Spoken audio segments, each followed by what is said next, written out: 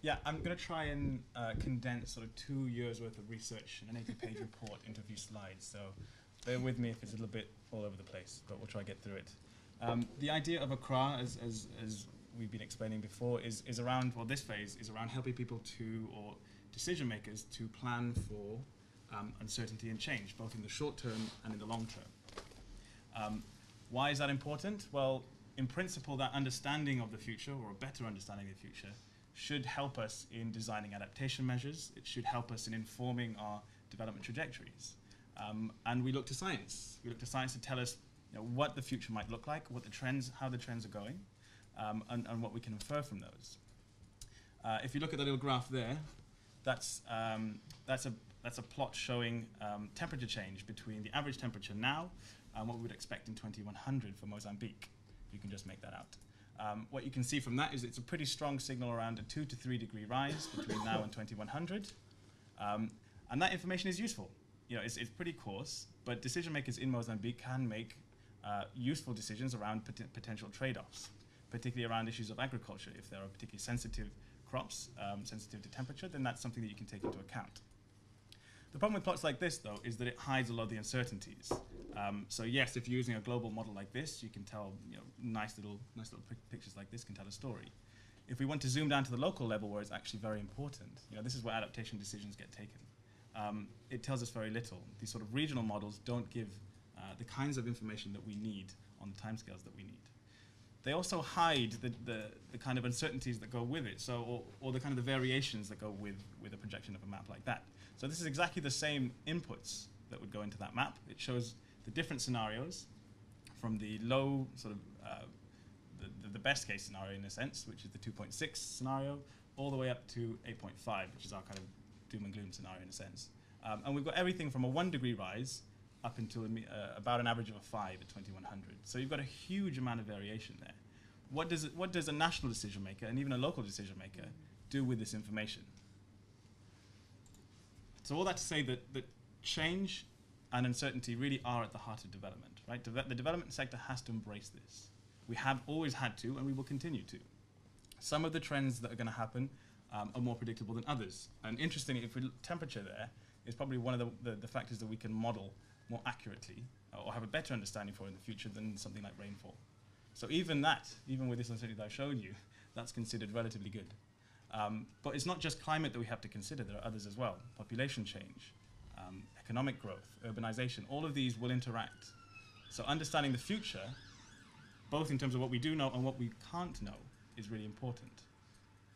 With all this sort of around us as well, we have to maintain that the development sector as a whole, if we reflect on ourselves internally, can be seen to be relatively short-term in our delivery and our outcomes. And it doesn't really matter if we're looking at governments or NGOs. All of them, these traits are common to all. If we're looking at, say, central government planning for Africa and for much of Africa, much of South Asia, 3 to 5 year timescales are the norm. That gets passed down to local governments, and you set targets. Most of those targets assume that a normal year will happen. There's no contingency for a shock or a stress, a massive flood. This is common for governments, but it's also common for NGOs, for the way that we fund our programs. So we've got a bit of an issue here, which is where Accra was trying to enter into. And all of this sort of background is really highlighting the need, therefore, to help promote decision-making that is more flexible, that is more forward-looking, and that is able to adapt to the unexpected. And we've termed this within Accra as flexible forward decision-making. It doesn't really matter what you want to call it. As long as the principles within FFDM of flexible forward-looking decision-making are encouraged, then hopefully this can help us make better decisions about the future. And what we recognized is through the first phase of the Accra program was that we wanted really to encourage or help people to enhance their adaptive capacity, their ability to be able to adapt to climate change or whatever. Doesn't really matter, to be able to adapt to change. So what we did was break it down into core characteristics. What is it that makes a person, a community, a local government able to adapt to change? And so we identified 5 characteristics and came up with this framework of local adaptive capacity. It breaks it down into your asset base, the institutions and entitlements that you have, the knowledge and information you have available to you, your ability to encourage and foster innovation. And then the last one was around flexible forward-looking decision-making. And this is what we took as an entry point. We recognized that adaptive capacity, similar to resilience, covers almost everything. I mean, it's essentially the whole of the development sector. So we wanted to see where we could feasibly add value, look at an intervention that we could bring about, and see whether that has worked. So that entry point came through FFDM, recognizing that it would interact with all of these other characteristics of adaptive capacity. So what is FFDM? Again, it's, you can talk about resilience in the same way. It's something that's fuzzy, it's conceptual. It's relatively easy to explain in a simple conceptual term, but in practice it's very hard. But what we wanted to do is sort of break it down a little bit. In doing so, we sort of identified principles that we would associate with decision-making that is flexible and that is forward-looking. First of all, that you have to recognize that change will happen, and that sort of development and development trajectories won't remain linear. This requires that you embrace uncertainty, embrace change, and that adaptation will happen, even if you don't know the direction of whatever change will be brought about. The second is to reason, where possible, about the impacts that change will have on your development trajectories. Identify different drivers of change that are most important to you. And then thirdly, to identify the enablers that you would need to be able to adapt, trying to overcome barriers, which in many of these country contexts we're talking about are relatively large. And fourthly, you can consider yourself relatively flexible, forward-looking if you can, where needed, bring about changes to the structures and your planning processes that you need to be able to adapt, whether that's incrementally or to bring about wholesale transformation. Again, that's, that last part is the hard bit, and very few people can actually do this. If we're talking about national government structures, even local government structures, to be able to bring change to these, the ways that people work is very, very hard. So we have to be realistic about what we can achieve through trying to promote an approach or a tool.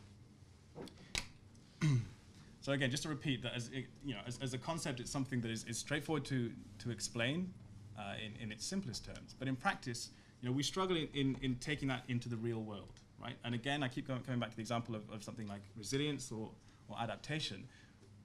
People who work day in, day out on resilience or adaptation, we struggle ourselves to describe how it relates to the real world. What in practice you need to be doing to be more resilient.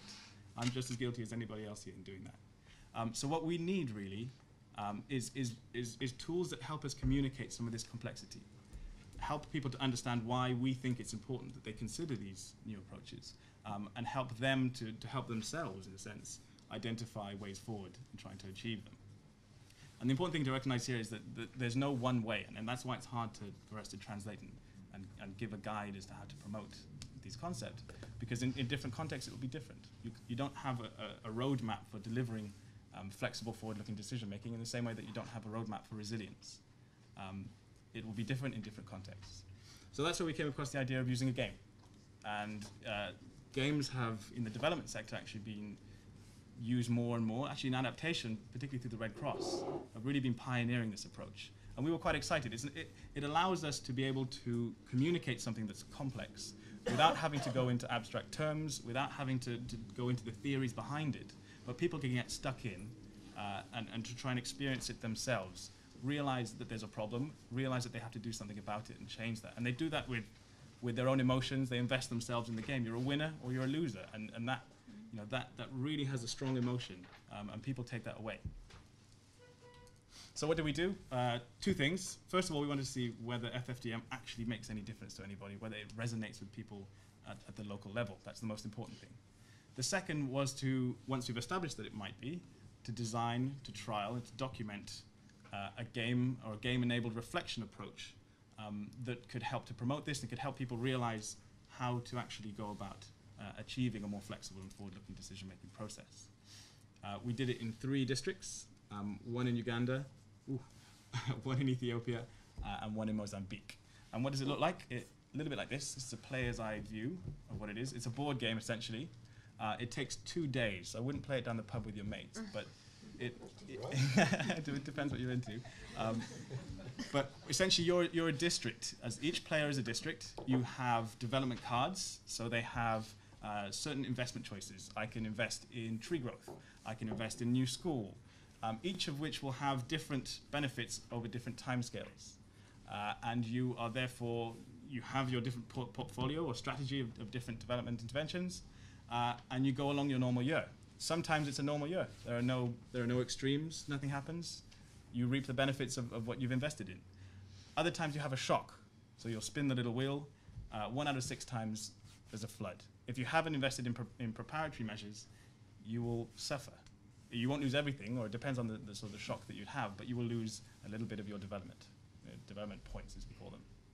So that goes along, and then after a little while, the risks change, bearing in mind that climate change might be a factor in 10, 20 years' time. So you're now in 20 years ahead in the future.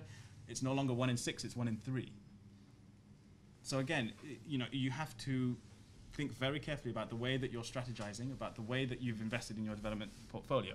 And again, it is very emotional. People get very invested in this. After 2 days, you've built up all of your, your town district cards, and then bam, they get wiped out. In case in cases where you haven't actually prepared for it. So that's the idea. I'm going to be quiet for a bit and let you actually see, hopefully, what it looks like or how we played it. I'm hoping this works.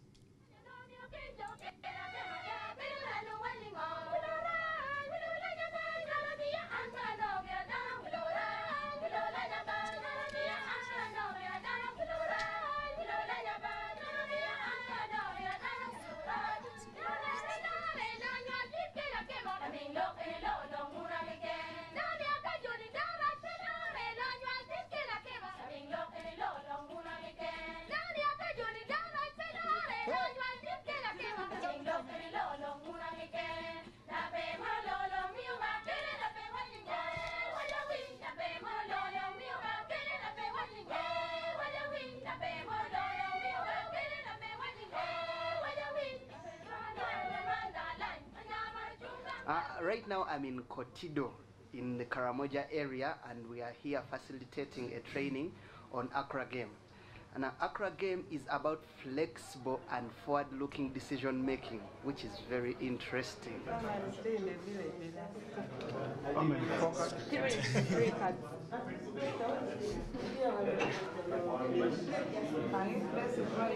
Yeah, I invested in a clinic, and I have seen that at least I have cut down the mortality rate of my population. So I am again investing in my clinic. So if you invest here, you will also benefit from these yields. So I encourage you. Mine was just about the factory. That was 2 years. It is now over. And What do you want to start now? I want to... Yeah, the game which Accra came up with. As I was playing it, actually, I felt a lot of emotions. I felt so much anxiety. I was feeling, am I really going to get it right? Are we going the right direction? One of them is that all of you are going to be protected. I have one shield, and that's a protection for all the districts. I put a factor because I'll sell and I also get some money.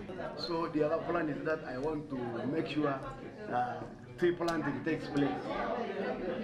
Now, after playing the game, I realized that it is very important that district government should put into consideration the events that are likely to happen, and then should balance risk shielding and then development ambitions.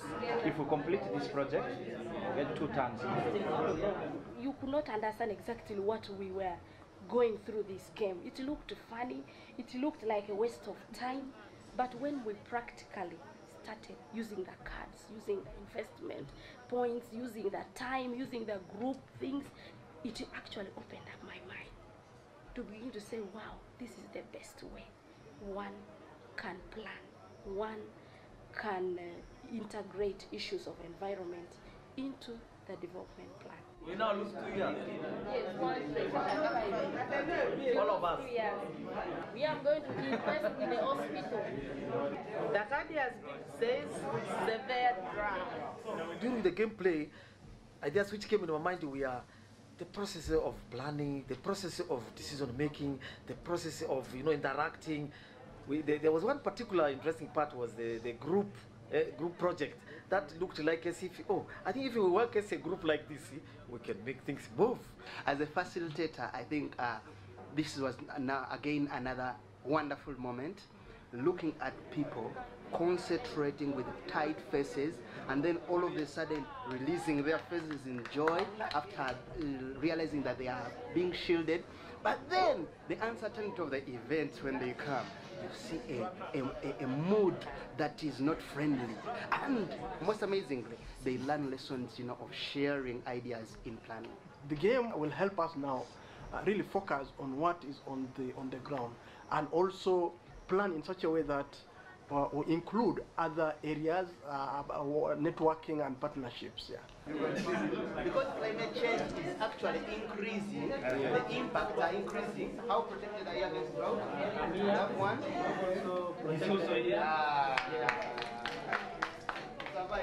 We anticipate that this game training is going to help local governments in terms of better planning, to integrate priority sectors into their development plans.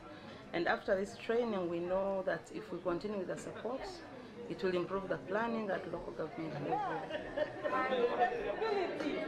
A game for a workshop. That is the best way to go now.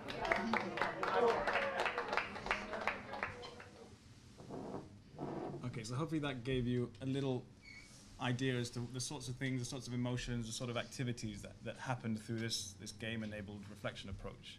And I think the thing that you didn't really pick up there was the reflection bit. It was a lot of the game, but actually more important than the game, or just as important than the game, is to be able to translate what you've just done, how you just played, your strategies, who's won, who's lost, how to translate that into the real world. What does that mean in real life?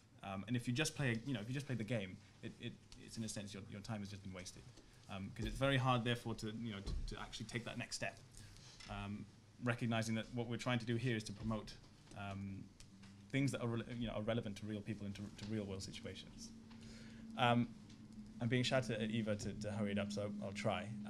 In terms of the research that we did, it was very much a mixed methods approach. We tried to do at different stages, different bits. So we had a political economy analysis that we did in each of the districts before we went in to try and identify who the key actors are, how change actually happens at the district level. We did key informant interviews with lots of people there within the districts before we came in, and then we had a panel survey where we're asking the same questions to the same people who were taking part in the workshops before, just afterwards, and then we came back after 5 to 9 months as well. So there's a lot of different things going on. I'll give you a little snippet of some of the stuff because most of the research findings are in the larger reports, or in terms of the more of the data. Everybody loves graphs, so I thought I'd put a graph up. This is a diverging box plot.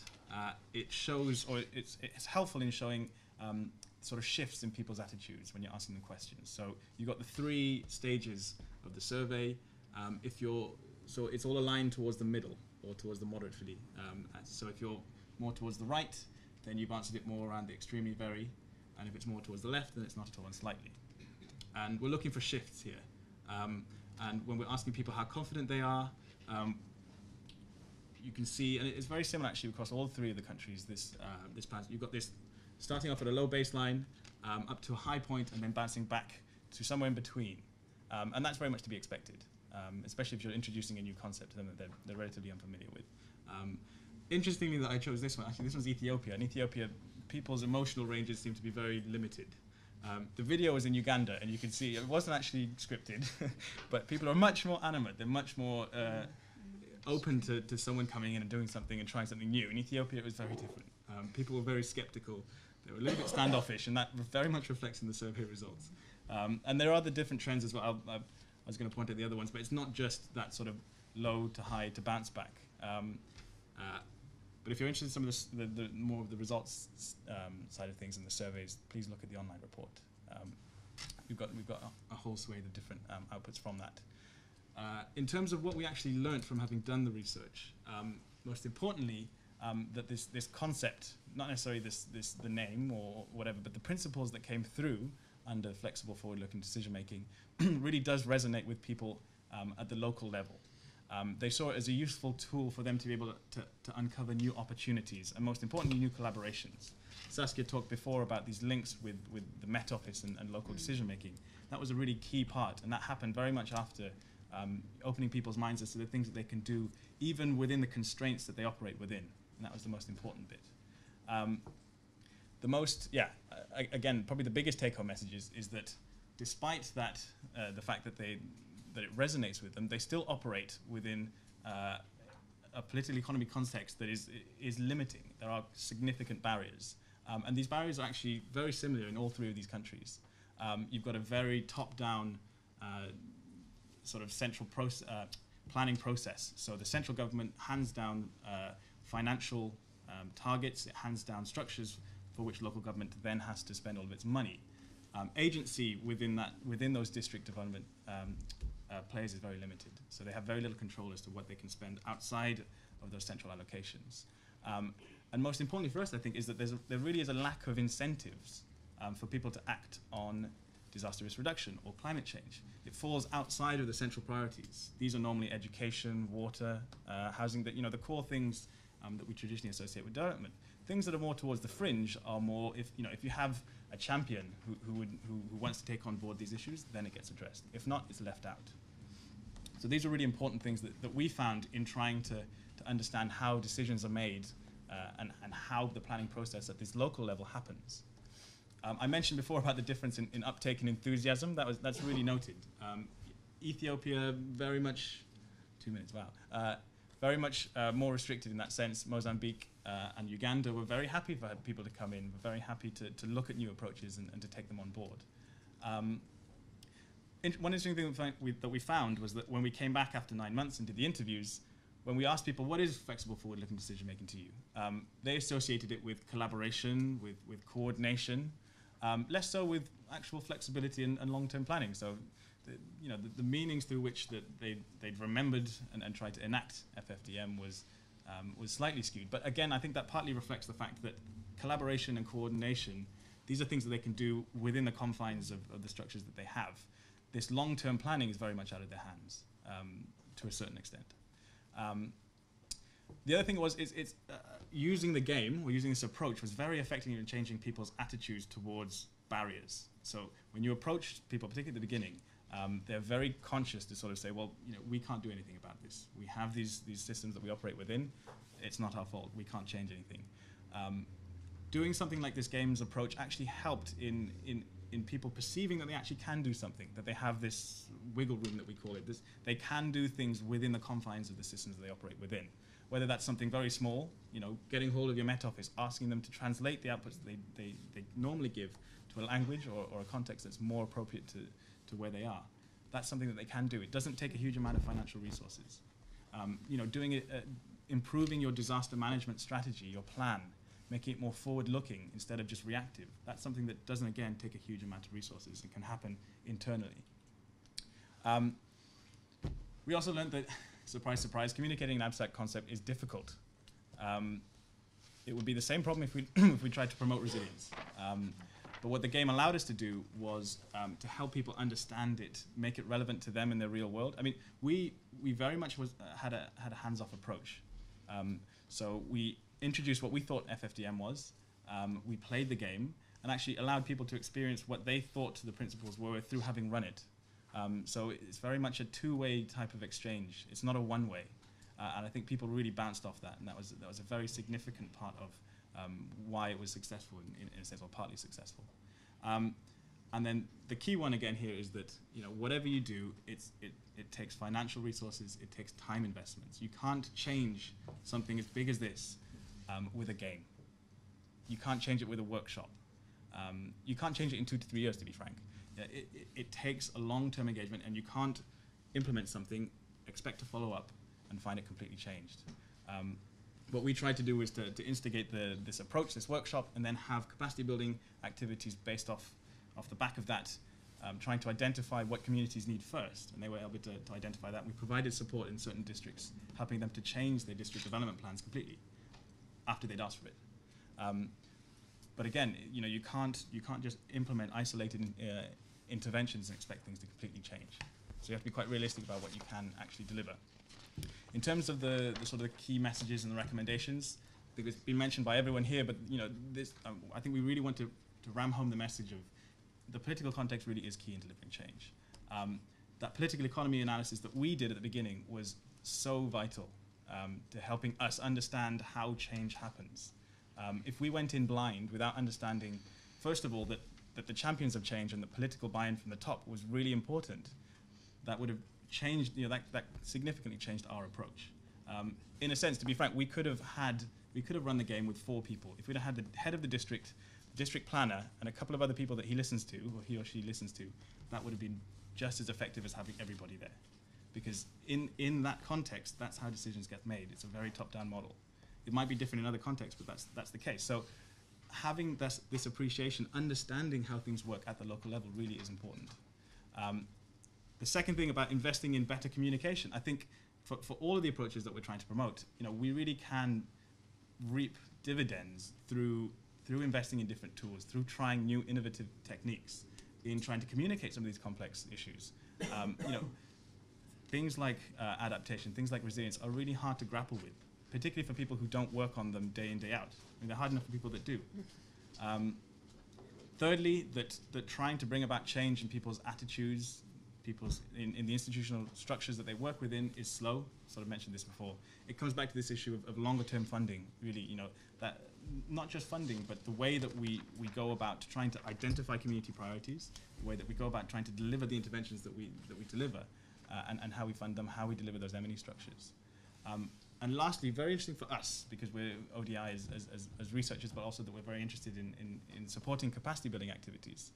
We found quite a strong trade-off was needed. On the one hand, we want to ensure that we've got rigorous research. On the other, we want to make sure that research is taken up and it helps to influence the capacity building activities that were going on. At the beginning, we had these perhaps naive ambitions of trying to make sure that we have one process that stays the same so we can evaluate that we can replicate it in lots of different districts. We can do a randomized control trial, see if different districts are affected in the same way. That got thrown out the window pretty quickly.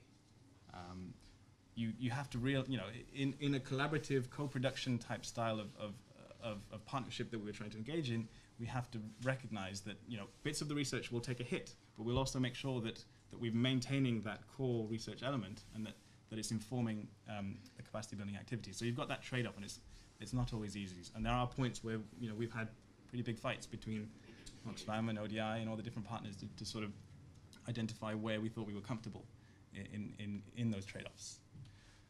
Lastly, sorry, I'm going over a little bit.